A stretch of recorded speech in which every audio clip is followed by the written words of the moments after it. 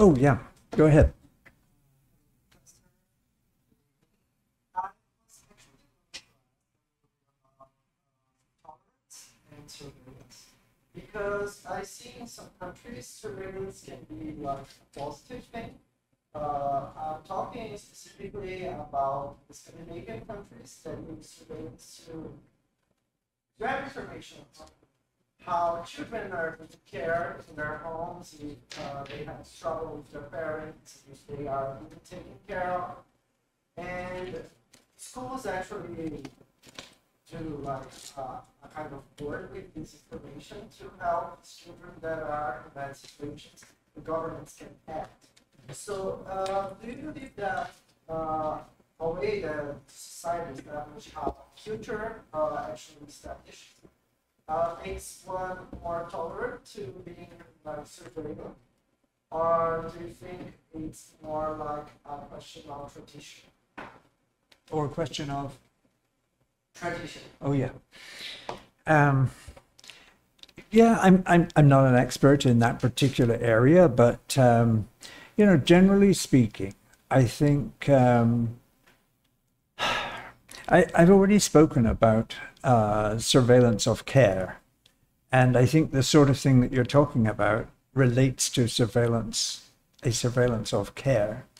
And therefore, care is the overriding aim of this particular kind of surveillance. Um, so that's one thing to say, that I think that there may be situations where it's worth trying to find a surveillance mode of addressing some problem.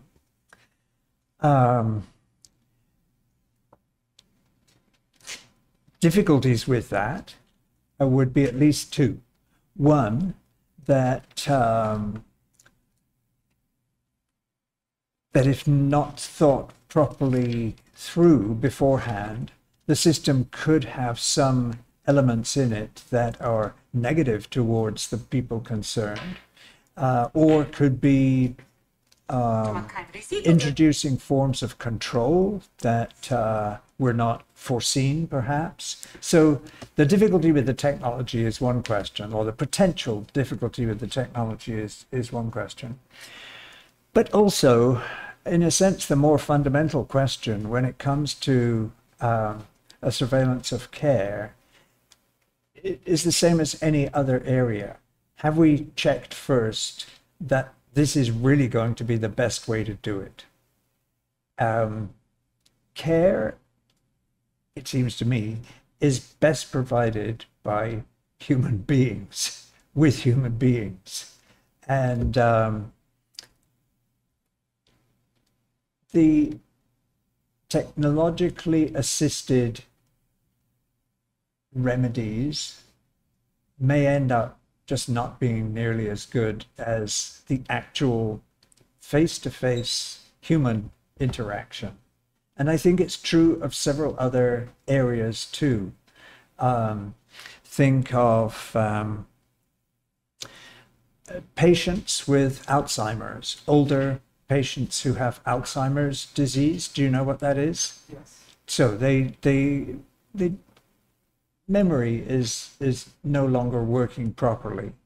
And people with Alzheimer's can easily go walking away from their house and nobody knows where they are. And they could get into all kinds of difficulties because they don't know where they are, and the people who are closest to them don't know where they are either. So it's a risky situation for them. And I know family members who are very happy to have a bracelet on the arm, an electronic bracelet on the arm of the person who has Alzheimer's. And then I think it's a kind of fail-safe device. If nobody noticed this person going out, then the fact that they have a bracelet is a really good thing because they can easily be found. We have a very dear friend who was in exactly that situation. And the fact that he had the bracelet was a great relief for his partner. and she always was very happy that he had it on so that he could be located wherever he had gone, according to the, you know, level of mental capacity that he had by that time. So yeah, I think both questions are in both, you know, aspects of that are important though. Can we do this with real human beings? And if we do it without real human beings involved, then is the system a good one that is not going to cause other problems to the person concerned? That's the way I would approach it. So I don't know if that helps, but that's my view. Any other questions that, yeah. Address this later in this course. But yesterday, it really, really caught my attention that you said that the technology used for surveillance at the same time molded the stage that was rising.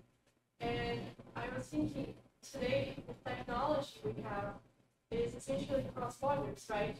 Because, I mean, Facebook, Meta, and all those other enterprises that work with technology, they store these data about us in physical places, which are not in the country where they are being collected. So, and at the same time, in the age of globalization, the figure of the state is of compassion. So, Yeah. What my question to you is, if before surveillance, because of the nature of the technology, actually made the state bigger and more and stronger, if now you see a link with the fall of the state, and so Yeah. the fact it's Yep. I understand. stage. I understand the question. And of course, part of the answer is that it depends which country, which state we're talking about, because it's going to differ from place to place. The Chinese state, for example, maintains a much stronger control over the corporations, the very successful corporations, the globally used corporations, Huawei and so on, WeChat, all these. But they still have the last word on how those corporations work. The corporations, even in China, are much stronger than they used to be, but they are still obliged to operate in a particular way. Whereas in other countries, it's very easy for the corporations to make the rules themselves, and certainly to want to make the rules themselves. We haven't talked about smart cities yet, but smart cities, obvious case in point. Smart cities are entirely dependent on the technology of the corporation that is making the bid. So in the Canadian case is the case of Toronto, and Toronto was very, well, I should say some people in Toronto were very enthusiastic to have a Google, well, Alphabet smart city.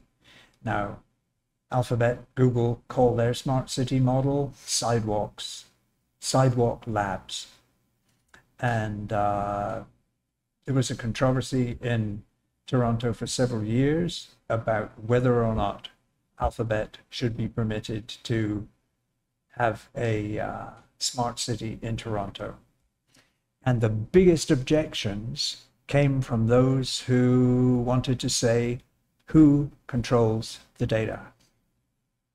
Is it the people whose data are being used?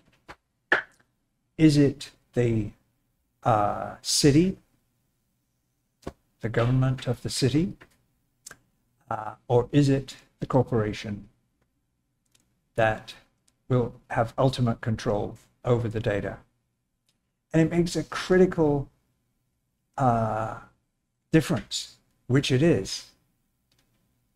I mean, if I wanted to establish a smart city, then I would want it to have lots of grassroots, local neighborhood control over the data. If you ask somebody who is a part of Toronto City Council, they would say, yeah, the City Council should control the data. And that's a good solution too. But it became clear that basically Alphabet believed that they would control the data. Sidewalk Labs was not built in Toronto. We have no smart city like that. And so that's the issue, it seems to me, that you're speaking about, that the technological, it's not the question? Okay. Tell me the real question then. It did answer a bit, but I would maybe argue that the technology we have today has to be cross-border. Has to be Cross-border. By the nature of the technology, has to. It cannot be contained inside its appearance. So, and I would also argue that China, and I would really love to hear your thoughts about China, but China is a different country. Like maybe India has a similar policy in the sense that they actually process all data, and I don't really remember the term, the technical term, but I know that you have to have a VPN, so you have to locally process all the data, and unlike most countries today, data doesn't really cross borders, so that's a challenge. Mm-hmm. Yep. I had a subject here in the university, which was international commerce, and all my professor could say was how these technical barriers are actually bad to trade.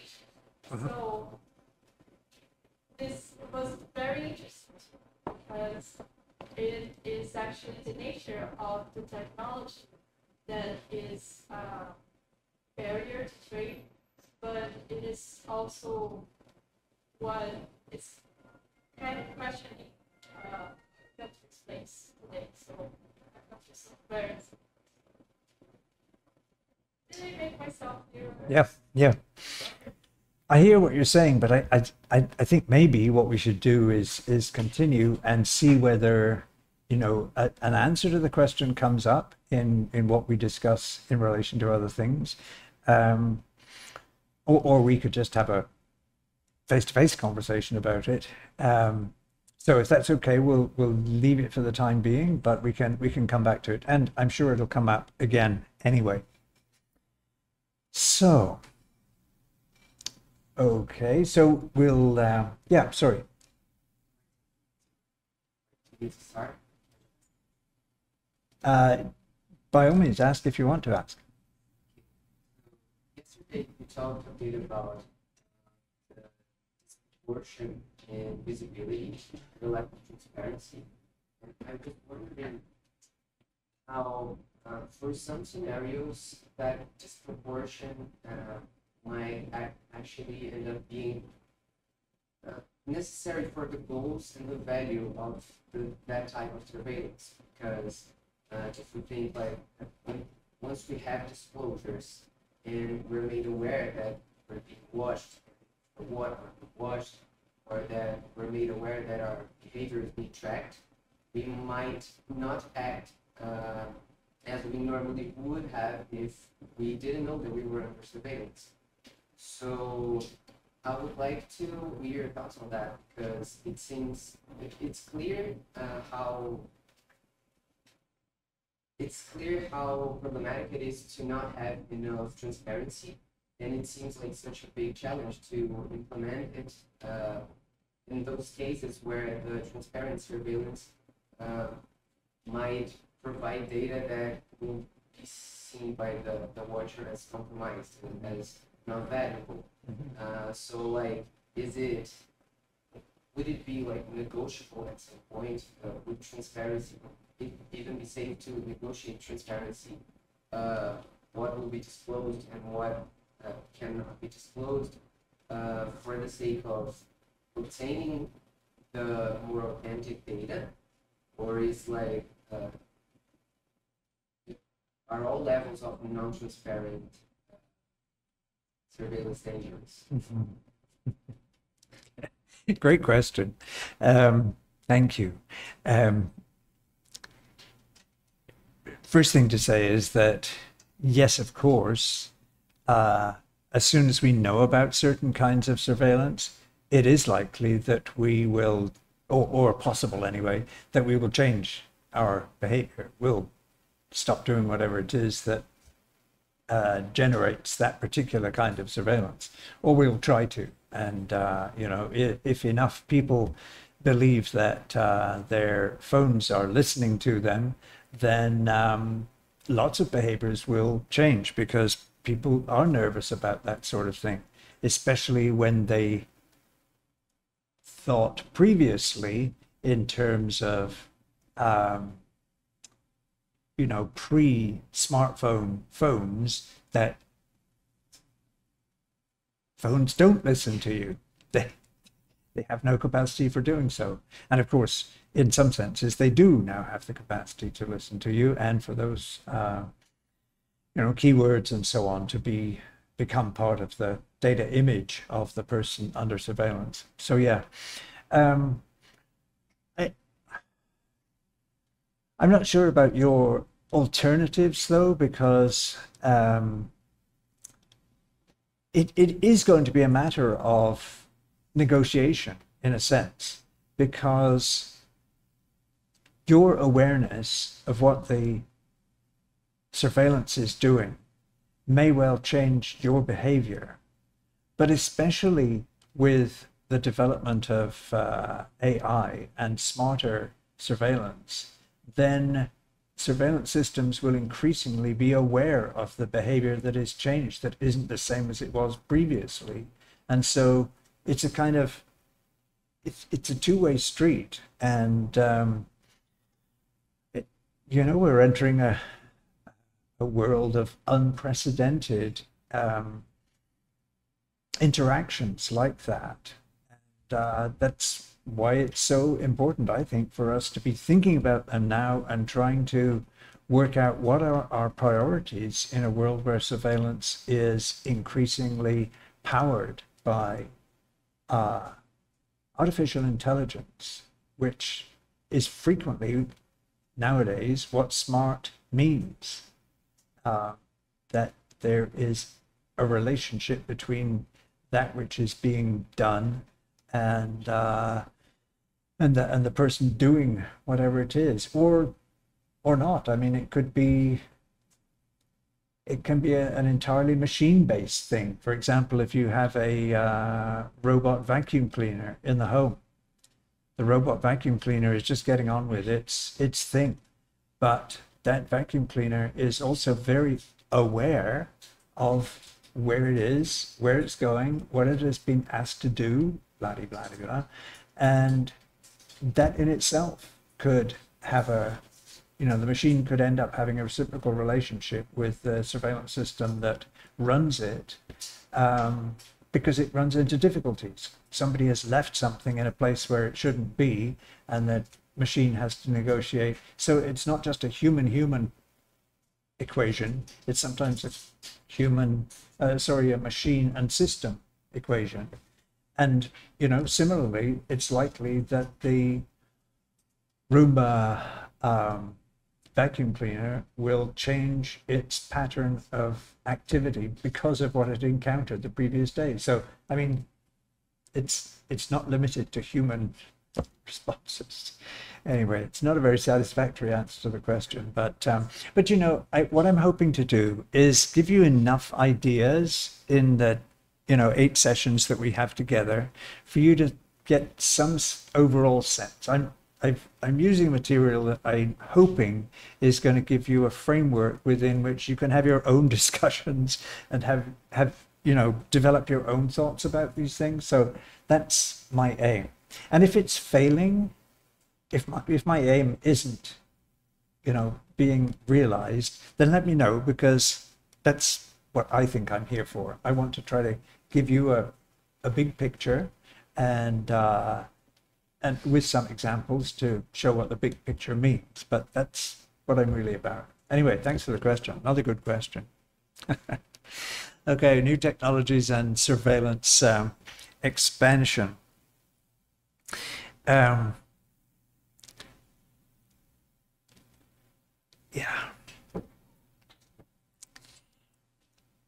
The smartphone today is a universal symbol of connectivity. It is carried in a pocket or in a bag on the person. And it provides all sorts of things. It can provide music wherever you are. It can provide for children contact with their parents or each other with our friends. A means of taking and sharing quite amazing quality photographs and videos. You can also get your weather reports on there.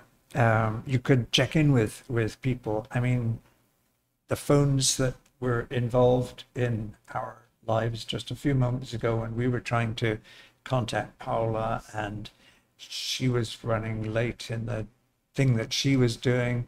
We actually were early for a change. And yeah, so the machines were really quite hot with messages because we were trying to work out how can we possibly get there while the students are still there. And that's what you can do with a phone. You could never do that with a phone that is fixed in a home, which is what most of us were used to if you were over a certain age. Yeah. And, even if you have had one all your conscious life, I mean, it was only 2008. Was it 2008? Yeah, I think 2008 when Barack Obama became president of the United States. And what did he carry everywhere? A Canadian BlackBerry smartphone. And he was so proud of that thing. He loved it. And of course, the people who made it were quite proud of themselves for who was using it. And, parents remember very clearly when their children started asking for the phone for the first time, assuming that they didn't get it before they could speak, but which also becomes a possibility these days, I am extremely sorry to say. But as I said in the very first class we had together on Monday, the smartphone is now rightfully, in my view, the universal symbol of surveillance.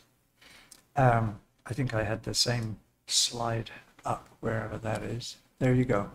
So the from one to the other is deliberate because in the 1990s, the CCTV, the closed circuit TV camera, was seen as the universal symbol of surveillance.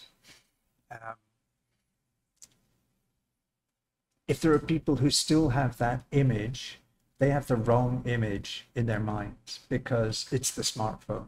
That is the source of more data than any other system of surveillance in the world. And as you know, millions of people carry them to send signals to multiple data users to be shared, sold, reused, and so on and so forth. I'm going to start with the CCTV camera, however, and make some comments about that.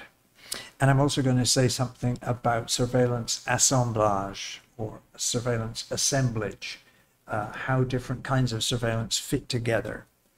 And then, if we have time for it, then to talk a little bit about the ways in which surveillance helps to shape our social relationships. If I go to my doctor, then I go into the office that she uses, and as I go in, I'm asked to sit down, and as I sit down, I see in the corner of the room that there is a camera pointing at where I am, and that little camera also has a sign by it, and it tells you what it's there for. It tells you that because the office where we go is a place where doctors are training to be doctors, they are just qualified doctors, but they're training to be family doctors, and so they have to make their assessment and then go and talk to the senior doctor about what they think they have found. And the point of the camera there is precisely that the general practitioner, the fully qualified doctor, can see how the training doctor is doing, and can see and hear how that person is approaching the patient. The sign tells me the reason for the camera, and it also tells me that if I don't want the camera on, if I have some, thing about cameras, then I can simply ask for it to be switched off. So it's a very polite little sign, and it tells me what it does, and it tells me that I don't have to have it there if I don't want it there.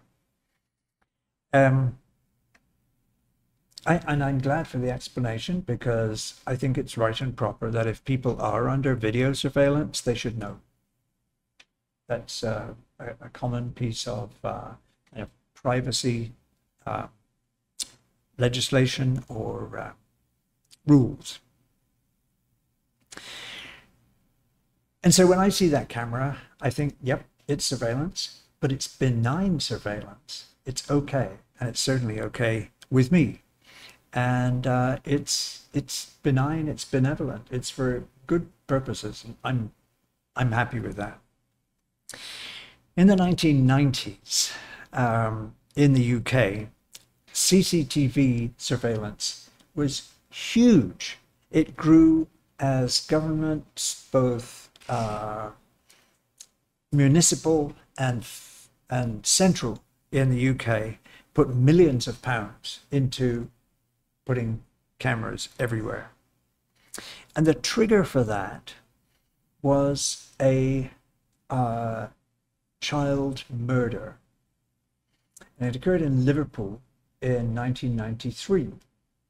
And there were two horrendous things about it. One was that the child was murdered at all. It was a toddler, I mean, like 3-year-old.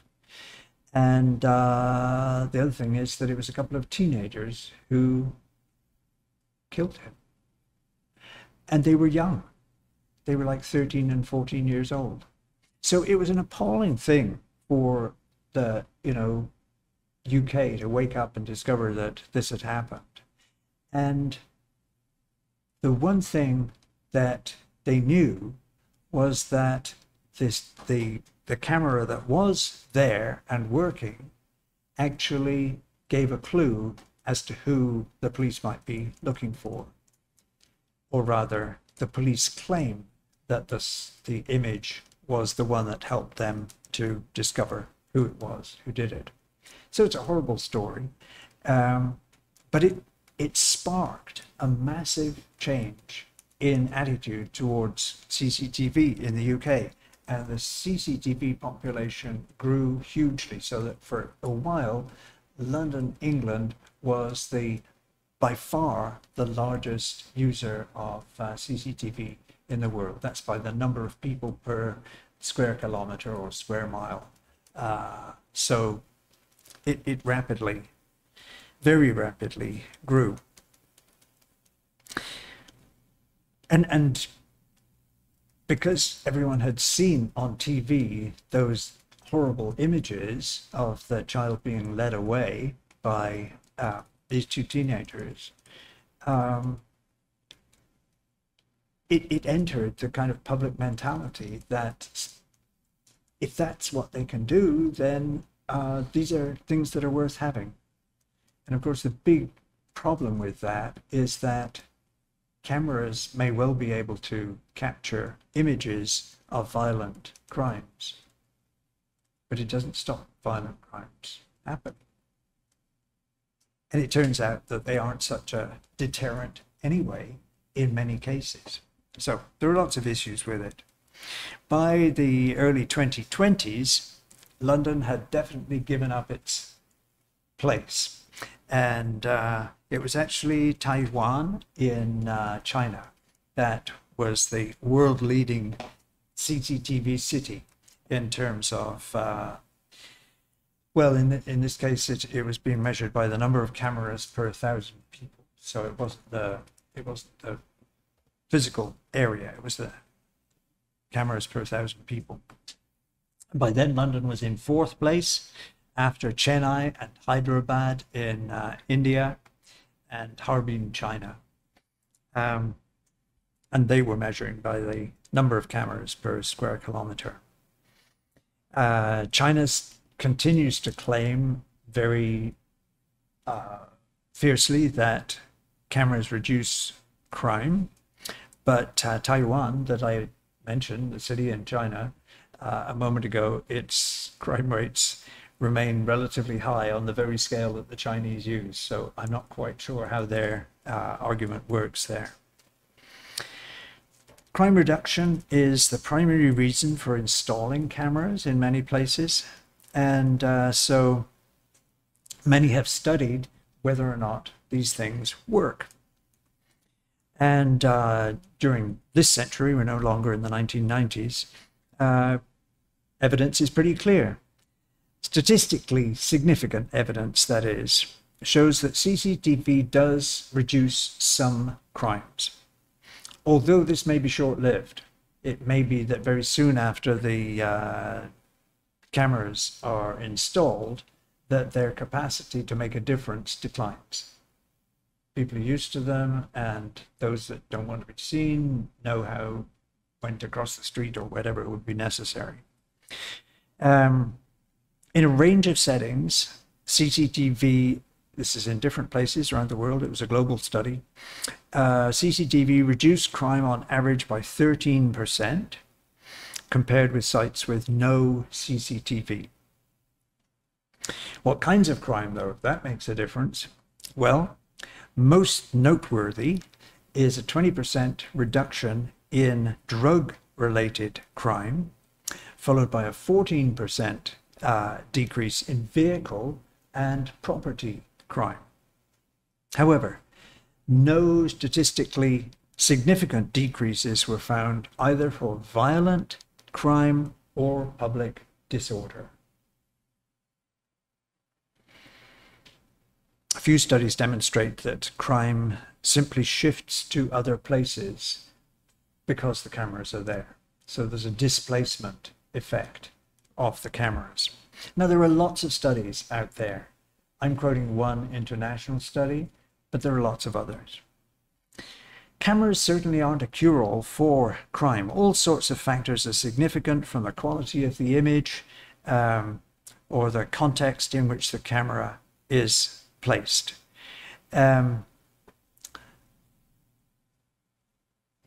So, for example, if you're wanting to note a place where cameras really do work, parking lots.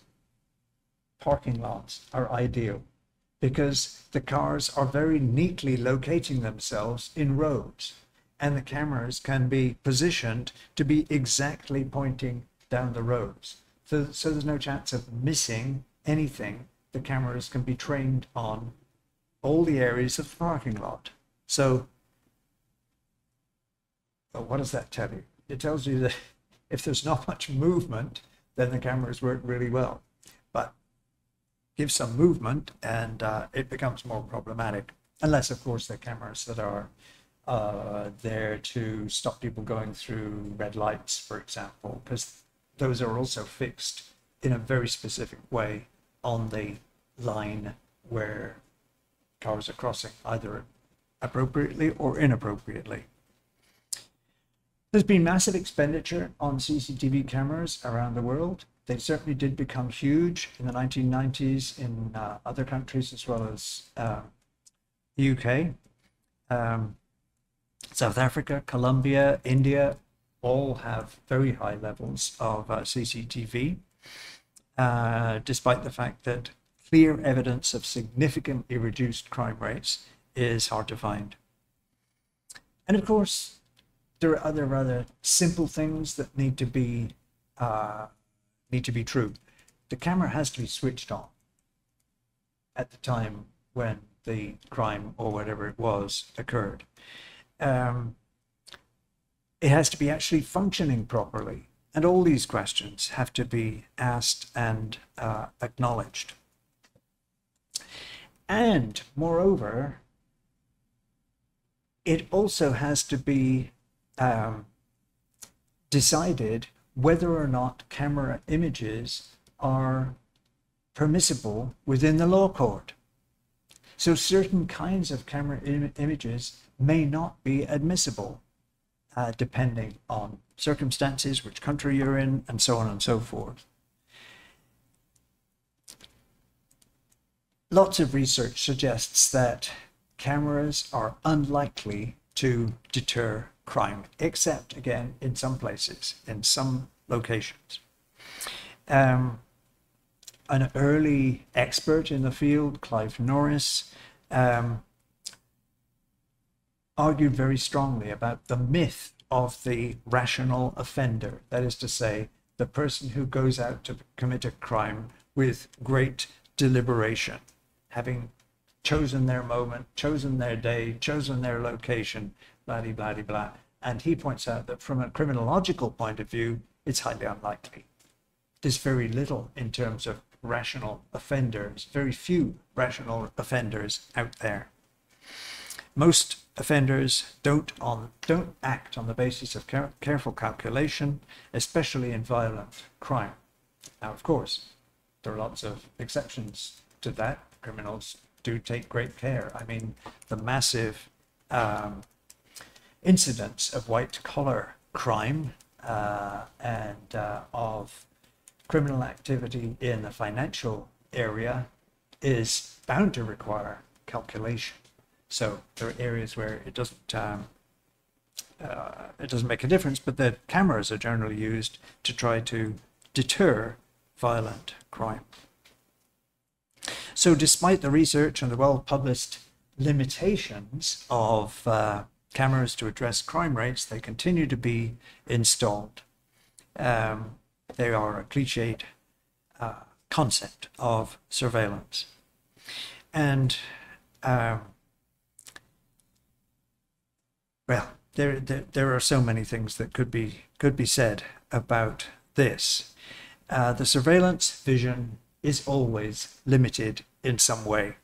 That doesn't only apply to cameras, but to other things. Faith in technology's capacity to ameliorate social problems through surveillance is a theme that affects many areas, but there are some great examples of that debate within CCTV discussions. You'll remember, of course, that Bentham was highly optimistic about his panoptic architecture and the huge impact that it would have on the folks who were in prison. The hopes for technology are always high. So, for example, after 9/11, the attacks on Washington and New York, there was a huge turn towards biometric technologies and a huge turn too to data gathering on ordinary everyday citizens. Plus, of course, militarizing of airports all occurred after 9/11. And in some ways, matching that the global COVID-19 pandemic also prompted huge growth of surveillance, as I already mentioned. Trust in technologies arises from the fact that they're developed to ameliorate human problems, and because we rely on technology in our everyday lives. It's a perfectly human thing to do, to rely on technology in our everyday lives. And we have to trust our machines, we have to trust our tools. Otherwise, we couldn't really live. So there are reasons why technology is seen as something special and something that is worth pursuing. But technology doesn't produce or reproduce itself, except, of course, in the case of AI, but that's, anyway, we'll come to that.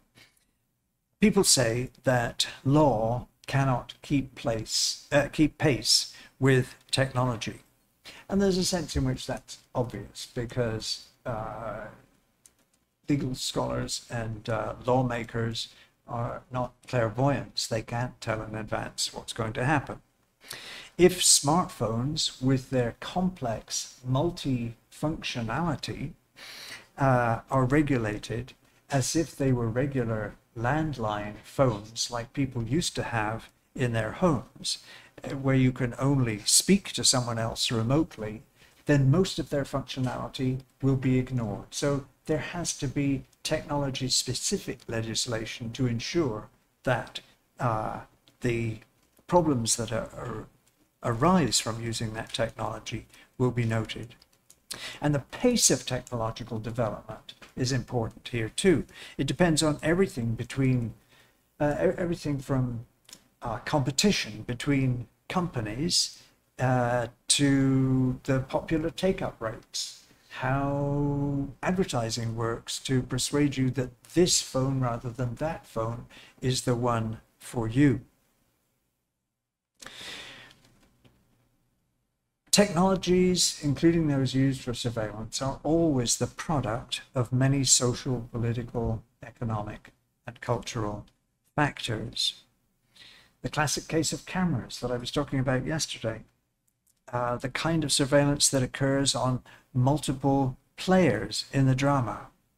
Much more happens with CCTV than a simple choice to install cameras, followed by a collection and scrutiny of relevant footage.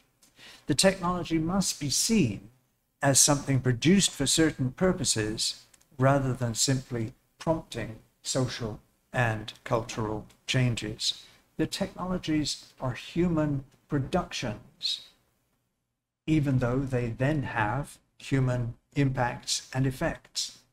But technology is not autonomous. It's a human creation, and it's made in a particular way. It comes out of specific circumstances.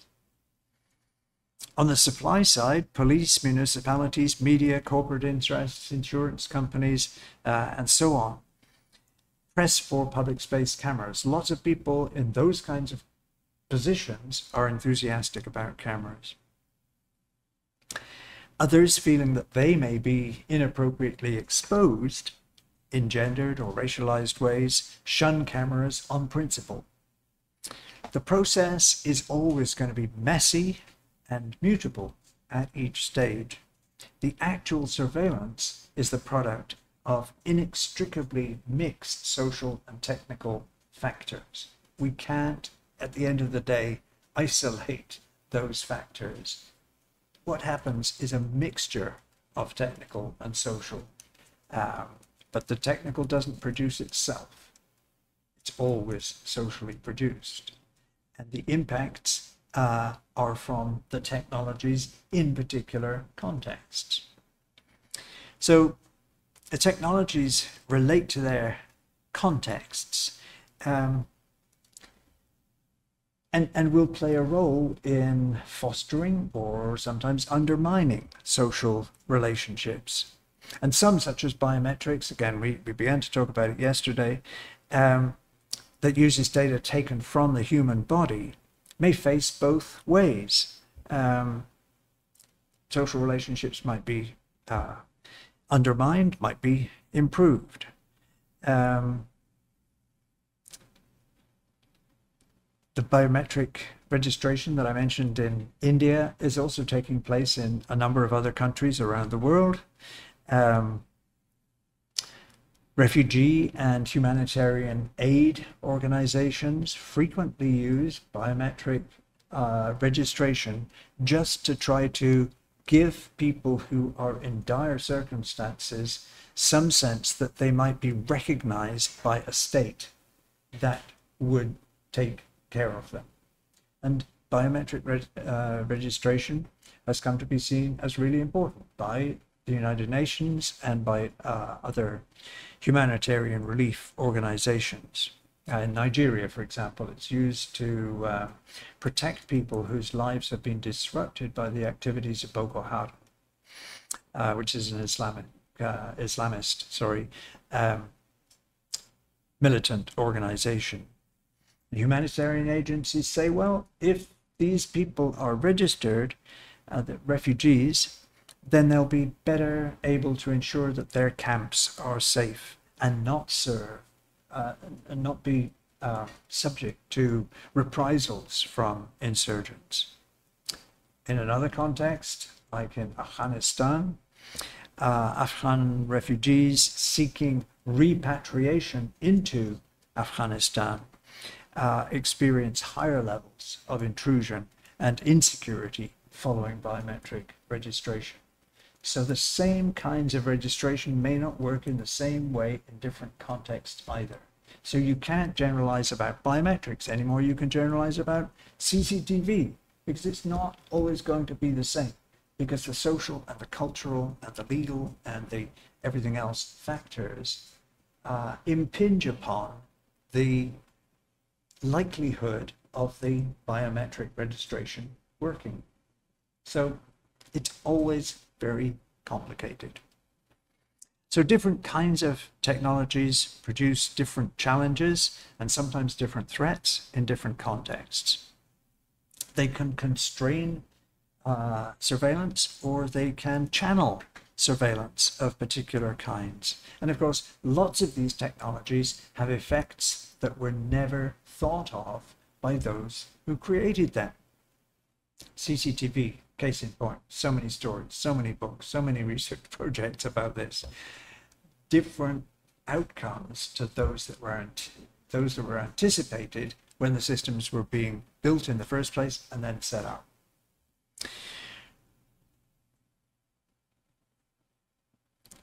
Other technologies seem to appear before they have been actually being developed.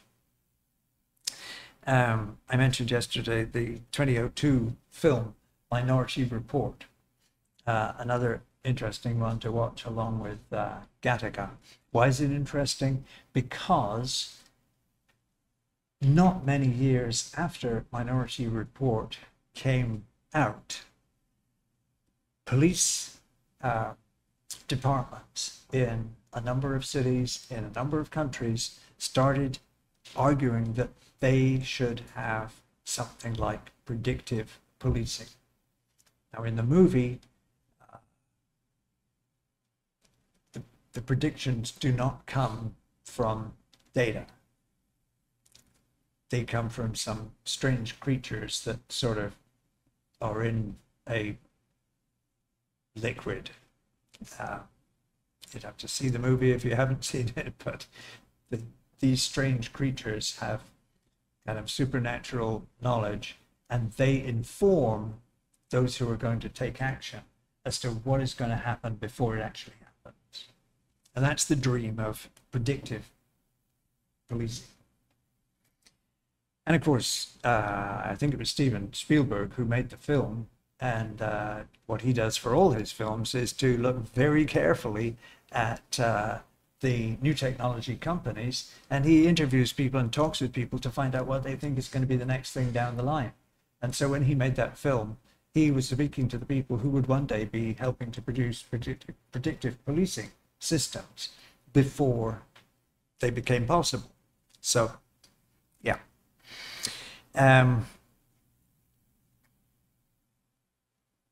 So the Minority Report film has a pre-crime department, and the pre-crime policing department is what the film is all about. The creatures in the water are kind of psychic. They were called precogs, so precognition. Anyway, predictive policing appears to pick up on what was in the film. In fact, the differences are more than just the data that are now used instead of precogs. It's a much more complex set of differences, but it's still an interesting movie to watch in the light of predictive policing.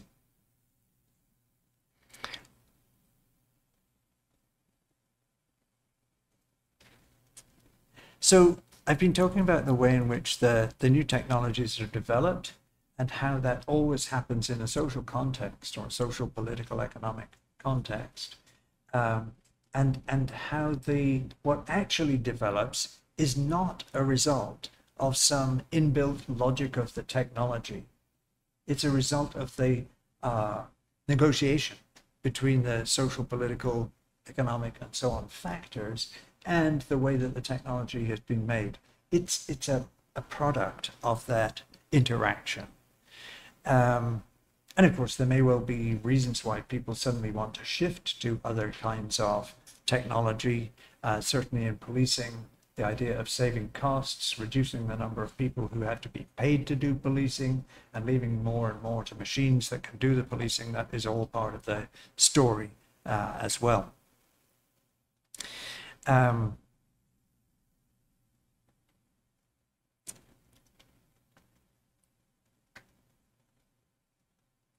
there's a tension here between the surveillance technology that appears in promotional videos and whatnot, and how surveillance technologies are actually experienced in everyday life.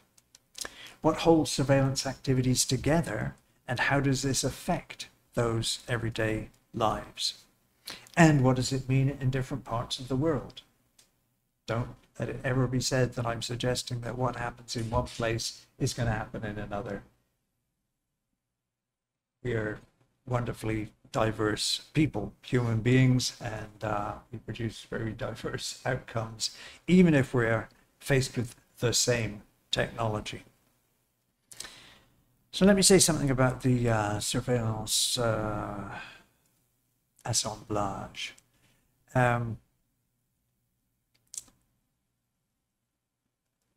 Okay.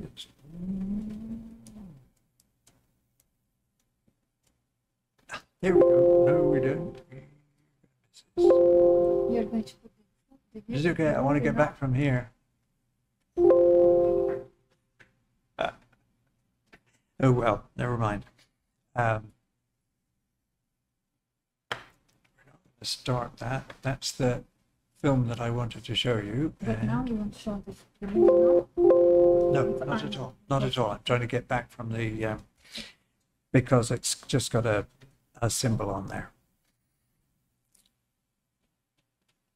So many surveillance technologies are described in what I'm trying to say, but they depend on a variety of data types, different sorts, photographic and video images. And oh, is it going straight there? Never mind. Never mind.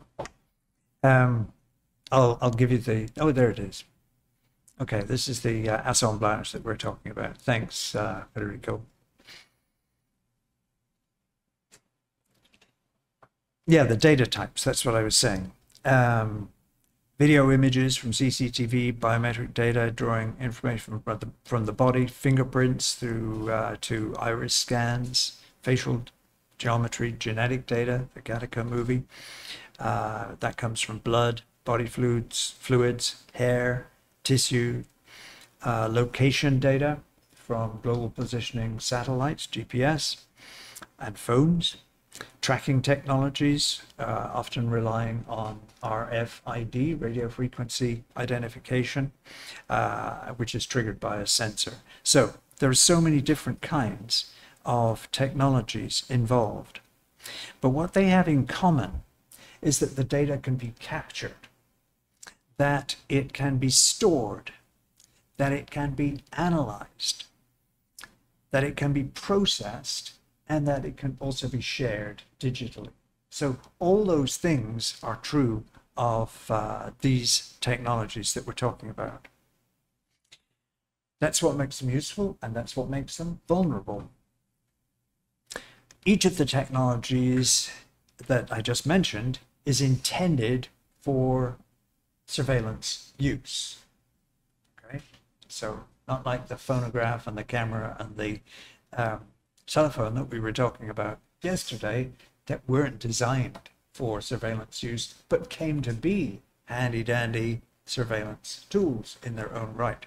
These are all ones that are that aim to that it's the human intention that they work surveillantly. Western tech giants didn't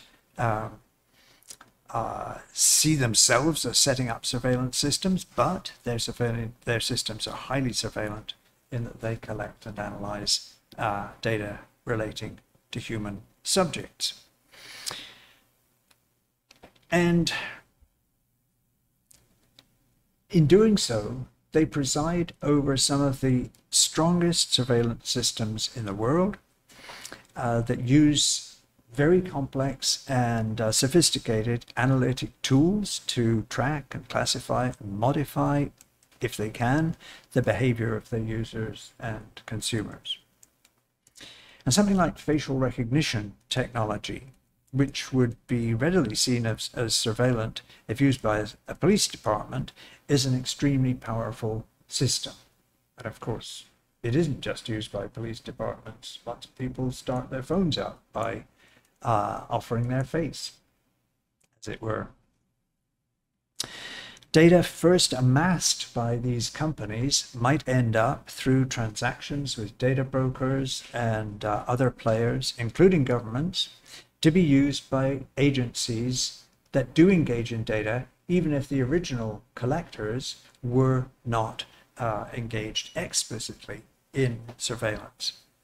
And the digital connections between the different kinds of data make it possible to move between them to contrast or privilege one over another for specific purposes. And global and local digital networks expand constantly, in principle, leading to greater efficiency, but also to a rising need for system security. And so today we depend very heavily on surveillance systems, both economically and politically, and in everyday life. Surveillance data is increasingly seen as being essential to contemporary life, which makes for a very uncertain and fluid world in which flows and fluctuations of data are paradoxically constant. I made a whole book with a more senior colleague than I was at the time, and we called that book Liquid Surveillance because it's about the liquefying of surveillance. It's no longer a fixed thing in a particular place. It's something that, with all these connections, is highly liquid.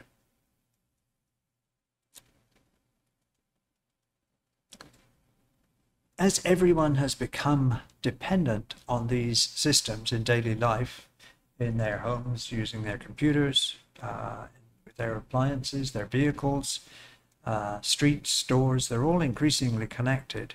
So surveillance becomes routine and taken for granted. And that bringing together of all these systems is sometimes referred to as an assemblage. It's a French word, assemblage. It's a cluster of things or activities that are brought together for a particular purpose.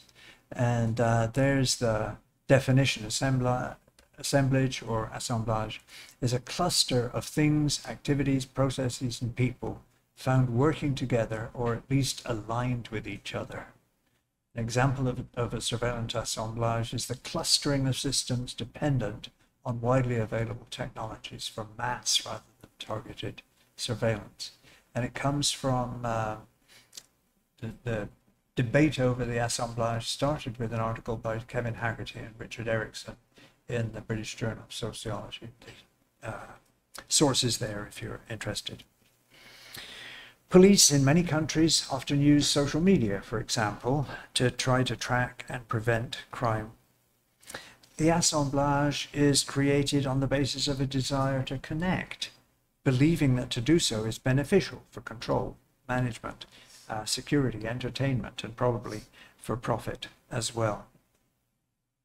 Philosopher Gilles Deleuze likened the assemblage, he used the term too, to a ground creeper, technically a rhizome, a plant that grows horizontally and seemingly haphazardly.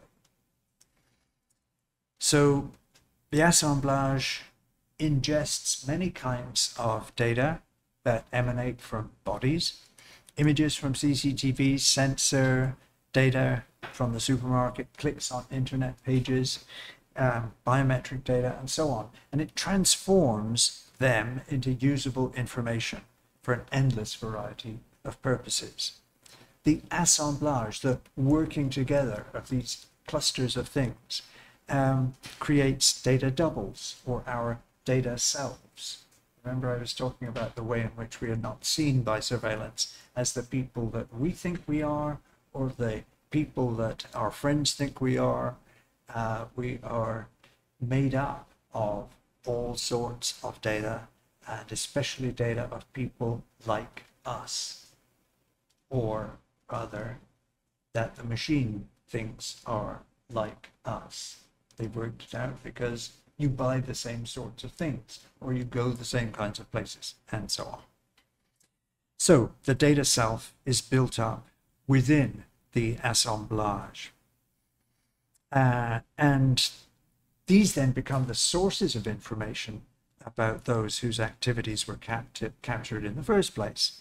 And they may affect their lives in both trivial ways and life-changing ways.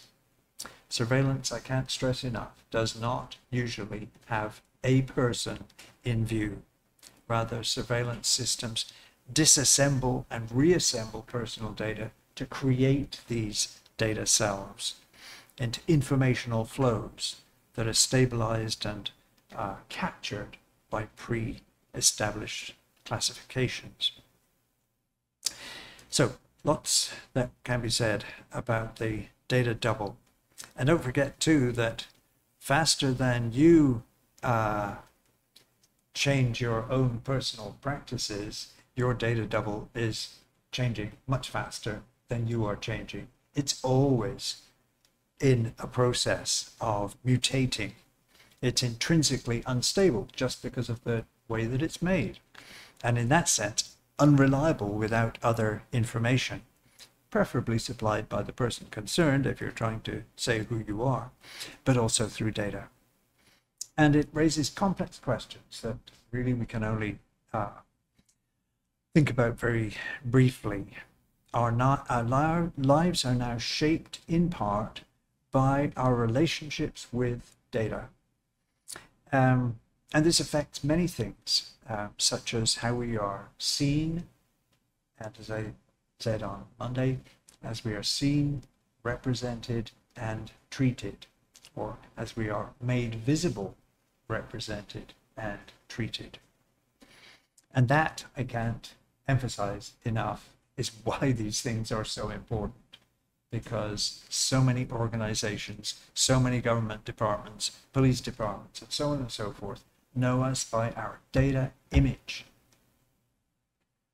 and not by how we would explain ourselves if we were there in person, but how we are made visible, how we are then represented to other organizations, is going to produce different kinds of treatment, different kinds of ways in which we are responded to through our data image.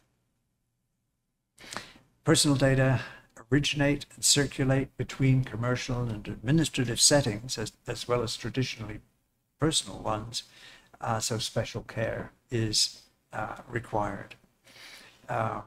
Amazon and Netflix and whatever else might not worry if they make a few data errors in predicting the books or movies you want to buy, read, watch, whatever.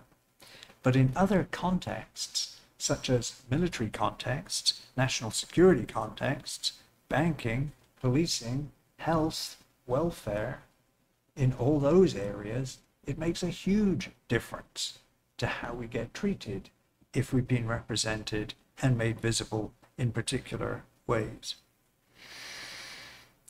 So what we're talking about is something that is crucially important for the life chances and choices of ordinary human beings like us in everyday life. And that's why I think surveillance studies is such a serious and important matter. We are known frequently by our data image. And while there may have been records of us in time past, going back many centuries, written records and so on, they have never, ever had the kind of impact that those records had back then. They do now. It's a huge change that we're going through in 21st century society. That's why it's so important that we spend a bit of time thinking about it, even if it's only 8 2-hour sessions. So I think I'm going to stop there, said enough for the time being. I did wonder if any of you wanted to follow up on the things that I've been saying. There were some. Was this the sheet circulated, Paolo, with the references on it? Presence. Yeah. It's available? Yes. No, No, the sheet with the references from the lectures.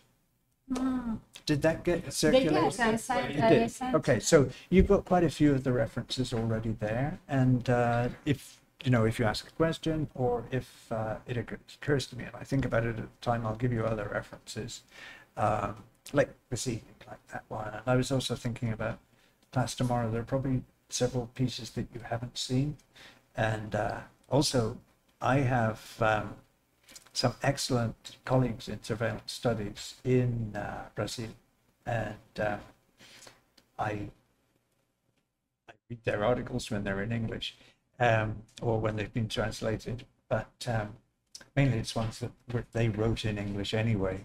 But there are some great ones about some Brazilian situations that might be of interest to you, and I'll try to make sure that I pass on information about those. One source, if you are, I'm not expecting you all to suddenly become surveillance studies people, but there are good sources. The journal Surveillance and Society, which is a free online journal, so you don't have to worry about paywalls and whatnot. Surveillance and Society has some really good articles in it, and it is searchable. And several of my Brazilian colleagues have written in Surveillance and Society in English. May even be that they have Portuguese versions of those pieces as well. If you're that keen to find out, then you could just write them and ask. But so that I've benefited a lot from reading my colleagues, friends, articles about Brazilian situations. In fact, in the little new book that I mentioned, Surveillance, what's it called? Surveillance, A Very Short Introduction. I used a quotation that came out of some research of colleagues here in Brazil. And it's about Via Quatro subway line in Sao Paulo. So I've included some great Brazilian examples there. Okay, we should take a little break, and I want you to watch this little film. I can't even remember how long it is. 12 minutes, is it? 15 minutes? Something like that. So we've got time to take a look at and least start a little discussion. It's a film that was made by our research team in the Surveillance Studies Center, Queen's University. We, in more than one of the grants that we applied for, we asked if we could have some money towards making a film that relates to the themes of the surveillance so that there could be more public access to the results that we were finding from our research. And glad to say that they gave us money so that we could make films. And, it has always been a source of personal pride for me that they would actually let us make films about the sort of research that we were doing so that we could let a broader range of people who would never normally read surveillance studies journals or anything, so they could see. Just because, as I say, we think it's such an important area, we wanted as many people as possible to understand it.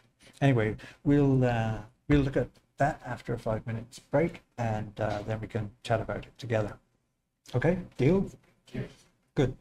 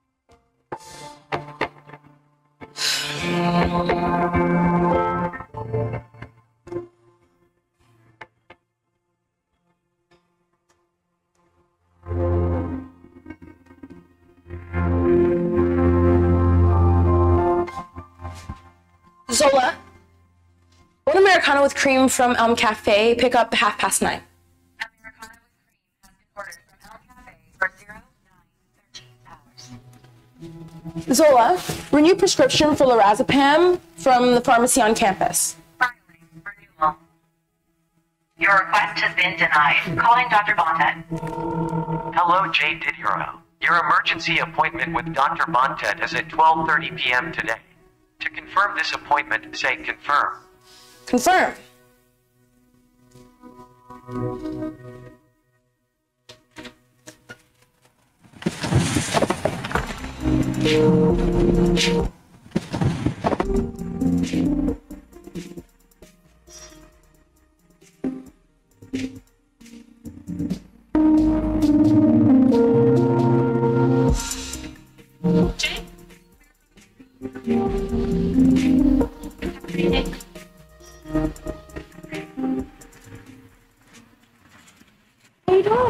Honestly, I am kind of freaking out about finals. Are you coming to the library to study?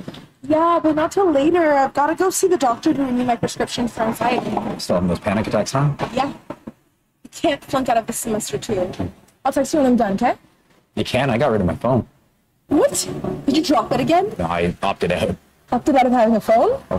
Kind of like that, but from everything. I got freaked out about how much there was out there about me. Like, I posted about staying up all night playing video games, and this company sent me caffeine pills. Can you believe that shit? So, I deleted all my social media. I gave up my phone. Anyways, I'll be at the library. I'll see you later. Later.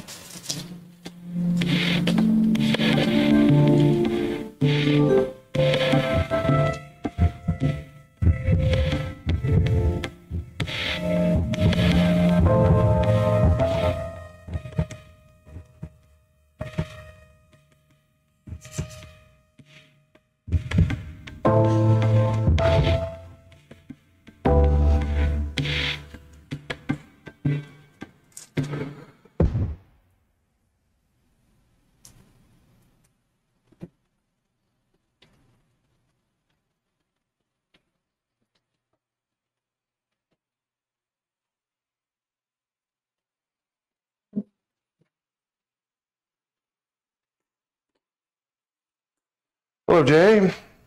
I see you here about your prescription. You were flagged as non-compliant for drinking while taking lorazepam. What? Why? I don't understand. The system indicated that you posted a photo of wine you'd been drinking, and you were warned about drinking and taking lorazepam when you signed up. You're tracking my social media? We make it a policy to keep an eye on our patients. We just want to make sure you're not doing any harm to yourself.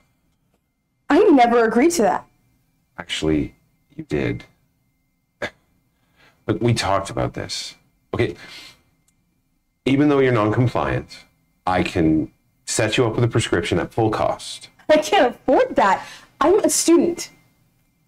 Okay, let me see what I can do.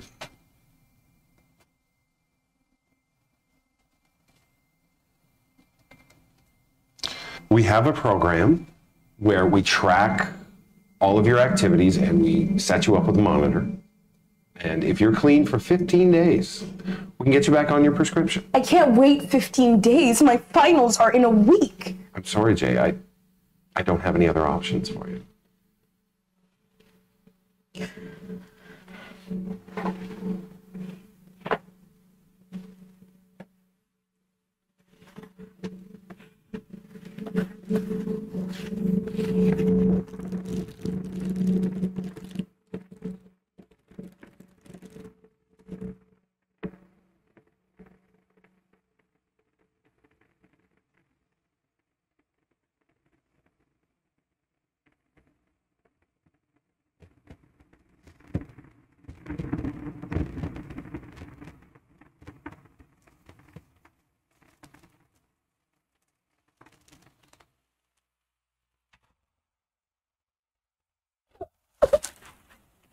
Refused to give me my prescription because I had one glass of wine. How did they even know? Did you tell them? No, I posted it online. They track their patients apparently to make sure that they take their medicine properly. I have to wear this stupid thing and stay clean for like 2 weeks. I don't know how I'm gonna get through this without my meds. System is so messed up. They're watching us all the time and we have no choice. This is why I quit it all. Listen, I think I can help you out. Come with me. It's gonna be fine.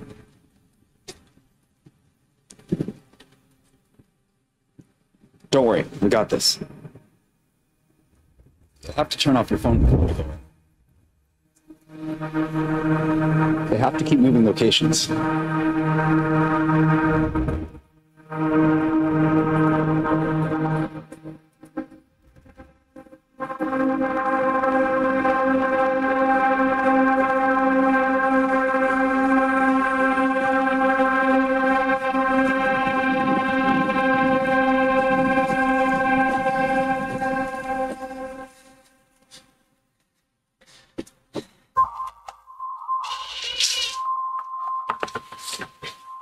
Hi. Can I get your cell phone, please? Thanks. I'll put it here and you can get it on your way out. Just take a seat, please.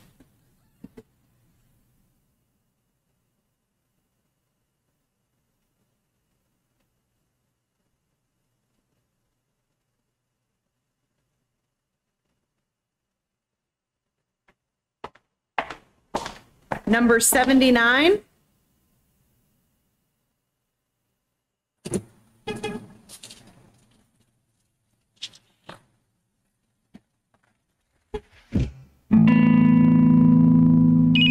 Call from Dr. Bontet. Hello? Good morning, Jay Didiero. You have an emergency appointment scheduled with Dr. Bontet at 9:30 a.m. today. To confirm this appointment, say confirm. You have an appointment with University Counseling Services at 10 o'clock, followed by a study session with Carl 11 o'clock. Confirm. Zola, cancel my counseling appointment and text Carl. I'll tell him myself.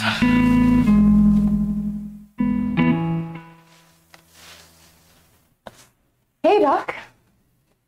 Got some good news for me? Good morning, Jay. I've called you here this morning because of some concerning behavior we've noticed. What is it? I haven't had anything to drink, which You already know because that damn thing goes off all the time, even at night. The system reported lorazepam in your blood, and we know it didn't come from us. Wait, how do you know that? You're only monitoring my blood alcohol level.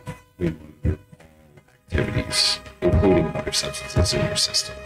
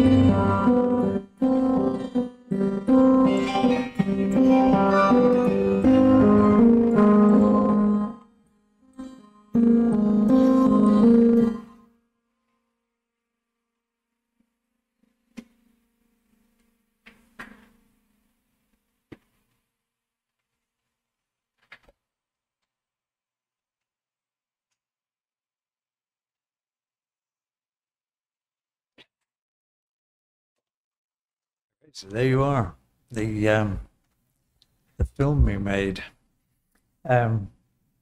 Any questions or comments, or yeah, probably comments first, and then we can have questions. Yeah, yeah. While watching the movie, I remember something that happened. Sometimes at drugstores, always ask us our CPF, that's kind of our social security number, for like identification, and then they give us some discount, like 10% or 15% after you give the number. So they use that. They should track all your data, and they sell this, and you don't know. And we had a big problem here that there was no legislation, and people didn't know about that. So it was a big problem. And nowadays we have kind of no solution. You have, for you to get the discount or something, you give the number, and they know you, and they know what you buy. Like, for example, the girl in the movie, some special drugs for you, but they track you, and they know you, and they can like sell this information to lost that a big issue that we have. Yeah. Well, thank you for telling me that. I didn't realize that. So this is something that you are quite well aware of already. And of course, what was being shown here was the interaction between certain different databases of which I was unaware that they were talking to each other, as it were. Yeah. Well, thank you for the information. I didn't know. So more relevant than I thought. Yeah. Any other comments? Any kind of comments? I mean, yeah. Sorry. Just like Jay's friend. Because I mean, all these apps, all these facilities, they deliver to us what we want to consume. They are easy to use, they make our life easier. I mean, I really enjoy posting what I'm doing today. I really enjoy listening to Spotify playlists based on what I've heard these days. And how do you separate the good things, the good elements that we take out of these apps from this surveillance tracking that has been happening with us for the past 10 years or more, right? Since we were born, our generation. Because I don't want to quit this, especially after the pandemic. Like we had this sort of digital interaction with, like this university became digital, and all of our data was being shared with, is being shared with University of São Paulo, and all these things. How do we separate what we can do without fear? Because I felt fear watching this movie. As Jay did in the when it was finished, she also quit social media. And is this the only way out? Mm-hmm. Yep. Good question. So the question is deleting all those apps, deleting all those modes of connection to the person, is that an appropriate response? And of course, poor Jay was already under great pressure because of her exams and because of her own mental health situation. So, I mean, I don't know about you, but I thought her response was very appropriate for the circumstance. But your question is still a good one. Is that a good way forward? I mean, her friend had already done that, had gotten rid of everything. Yeah, it's a good question. I actually managed to live my life without a phone, so I can tell you it is possible. However, we do have a phone in our household, which Sue has in her bag, so I'm kind of connected anyway. But I think I spend far less time with that machine than I would if I actually had one of my own, which I don't. And I'm quite happy, and I think I'm relatively sane. So it is possible. But I agree with you. I mean, I know that the sentiment behind what you're asking is, is that an appropriate way of coping with the situation that she had to face? I mean, obviously it's very poignant and intended to bring out our sympathy to her in that situation. What do other people think? Was that a good solution for her to simply say that her friend had got it right and start deleting the apps? Or was there some other way that she could have coped?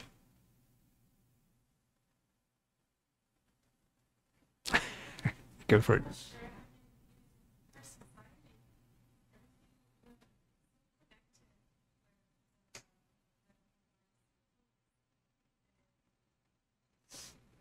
I don't know if this was the best solution, maybe immediately, and on a personal candidate, but I don't know, I'm not sure if that would be possible in the reality that it was shown. Mm-hmm. Yep. Okay.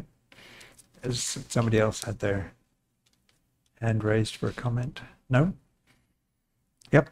Well, I mean, like your start cases, it's quite difficult to be isolated because most times you need to like, agree on the terms to consume or use the product. So as you can do it, but our generation, especially in Spotify and communication services, you need to consume something or a bit of information to use the product. And at the beginning of the movie, it seems like a little nudge, not quite to manage all her life, but at the best of the movie, you do acknowledge that everything's connected. And 2019 seems possible. At 2024, this is not possible anymore. okay. Listen, I may not carry a phone, but we have grandchildren who are in high school and in their teenage. We have a grandchild who is at university in her second year. So don't worry.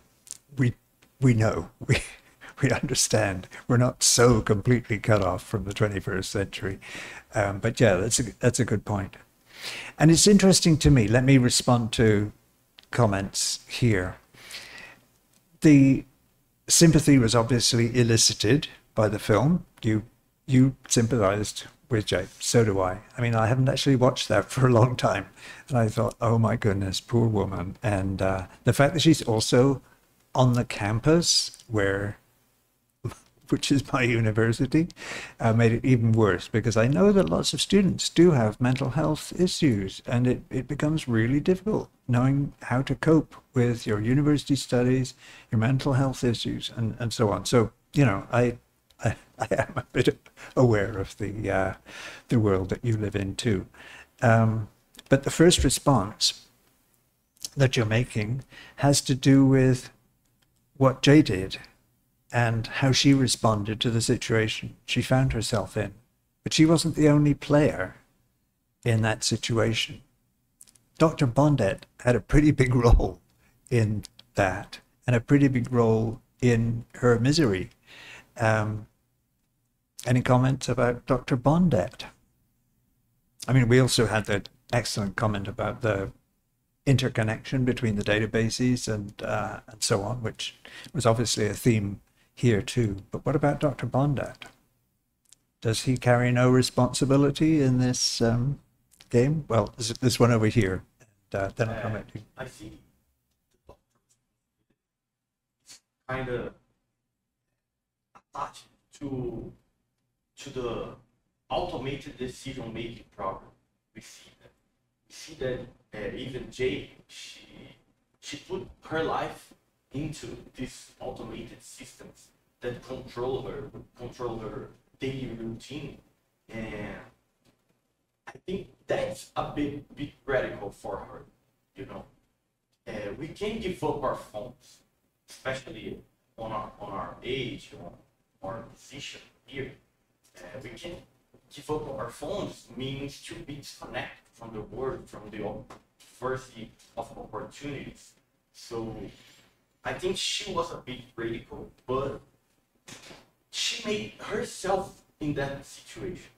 You get what I'm trying to say. She put herself in that situation by automating her life. First parts. I don't know about the legislation in North America, but in the LGBT youth, we have a lot of instruments to avoid this kind of automated machine decision-making process. And the part that the doctor actually has, it's kind of relevant. He's giving all the power to the algorithm that decides which patient are able to consume which medicine. Okay, great. Now I think yours. This question is really related I would like to consume things without being consumed. You know, I don't know if there's a way of doing that, but it felt for me, it's like doing wrong things in my view. Dr. Bondet is Dr. Bondet is doing wrong things. Yes, Yeah. Okay. there was no consent from and well, the study law, everything is consent. Actually was, I think, because you Because, sign a paper with fake consent, yes, fake consent. Deeply on all the Yes. information. Yeah. Even when I sign digital contracts, I don't read all of that shit. I just go to the what I want to consume, use, because everything is fast, everything is digital. Like it's a way of living. So there's no way out because it's our way of living, capitalism. You know, you need to consume, produce, and you know, she had to do her tests and her illness, and Dr. K, they are almost the same evil thing that make her being manipulated, like giving her human essence up for social media, like giving it up. And I don't know if this is an answer or a question or a comment, but yes. Okay. No, that's good. Yeah. So, what's very interesting what the colleagues have said about our experience as consumers, but I was thinking, well, coming from a Brazilian experience, I just opened a news article which was saying how many people during the pandemic actually did not get access to some help from the government. So money, because they didn't have a phone and because they didn't have the internet. So having access to a phone and having access to the internet, it's not only a matter of using Spotify or any other, service for entertainment. It's actually access to our system. And if you do not have access to that system, you're out of the system. You're not, it's as if it didn't exist for the government. So it is much more, it is scary to think about it. Because one could not do what Jay's friend did. One could not possibly, I would argue, today live entirely without a phone and without access to the internet, because it would be excluding him or herself of the system. And what the doctor did, in my opinion, going a bit of the ladder, but it wasn't really a humane reaction, but it definitely confirmed what the system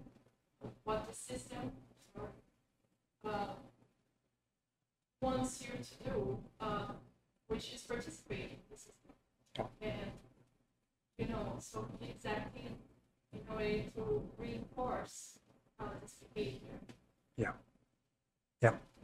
Great comment too. I like that. Let me just respond to one thing that you said that doesn't relate directly to this, and then I'll come back to the comment here.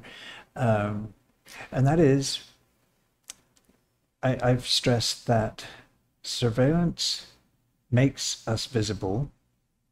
That's what it does. It makes us visible, and by that visibility, we are represented, and then by that representation, we are treated. Surveillance also may not be present, in which case it might be that the lack of surveillance means that you are not made visible when you need to be visible. So the visibility question works both ways, and you're talking about the situation of invisibility due to lack of access in this case. And actually surveillance itself can end up creating situations where people are not seen.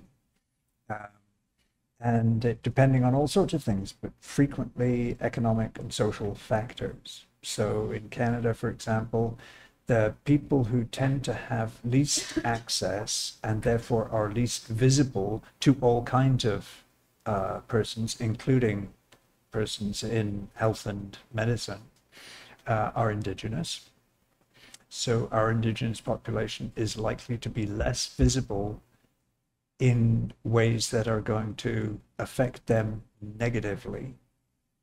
So just a comment bouncing off what you were saying, and then back to yours, the comment about Dr. Bondet doing several things wrong.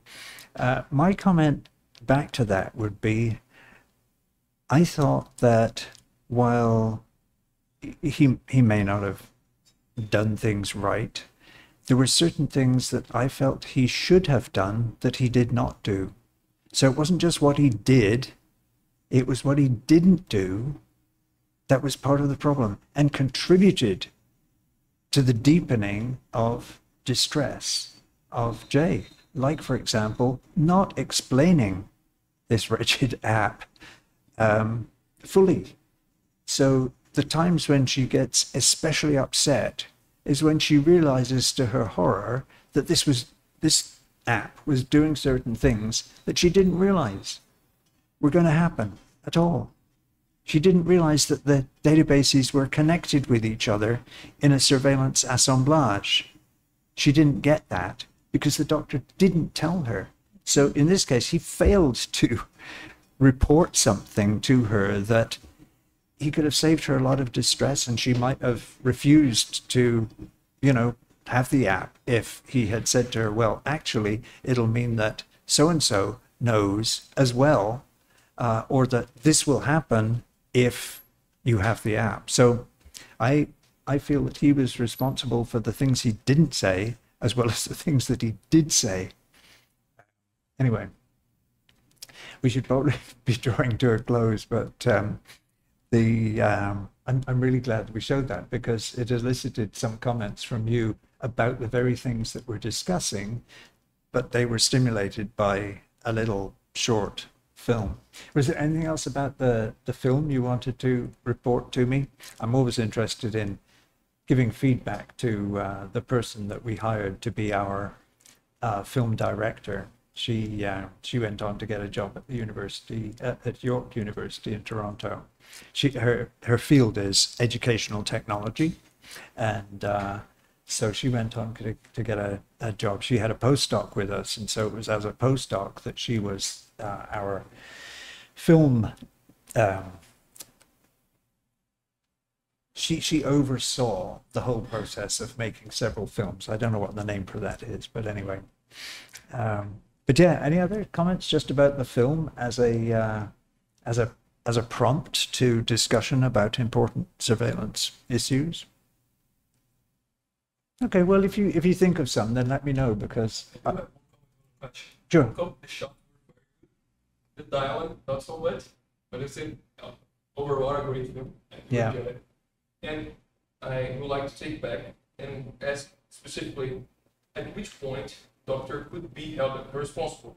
But even though he didn't do some things, she freely accept the device, knowing that all the activities will be tracked. And I don't know which point the Canadian Academy is worried about the free will discussion like the North America is, the USA is, but the patronizing about the government and the parallel between AR machine learning is at the same way, the same level or responsibility that the doctor could be held if he was a government participant or is an AI participant. Yeah, good observation. Thank you. Yeah, your question about the dialogue. Yeah,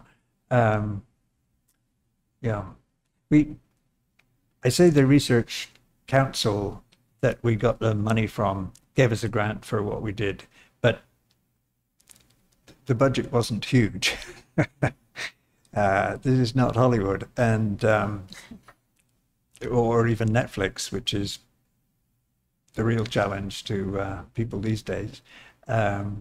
So, we hired people that were quite amateur, and we we deliberately wanted to hire people of color, and we wanted to hire people who needed the money.